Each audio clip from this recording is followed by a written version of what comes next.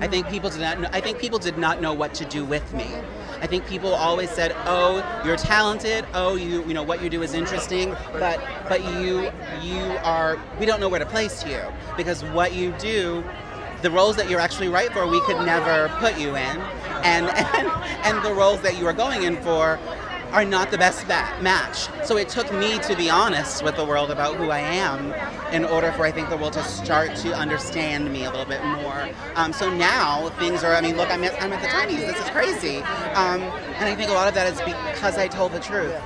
And I hope and pray that means that when more people are able to do that and spaces are made safe for those people and for me and for all of us, that this can continue, and that today is a really exciting day and a big day and it's a big moment, but that it's the first or the second of so many more. You're listening to the Broadway Podcast Network.